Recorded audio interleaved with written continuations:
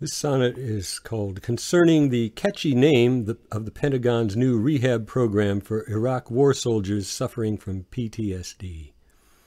And it was inspired when I heard a civilian psychologist explaining that by far the most persistently troubling war memories of PTSD victims are not those of themselves being in danger or being wounded, or of their fellow soldiers being hurt or killed, but of their experiences of having killed other human beings, whether combatants or civilians. The Warrior Resilience Program has an acronym attached to it which hardly could be apter. The warrior being intentional anachronism, evoking the fierce instincts of a raptor. They call it WARP for short.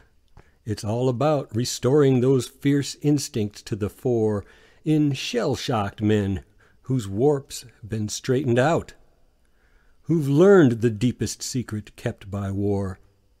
Our empathy cannot be fully quelled by those who'd tear down men warriors to build.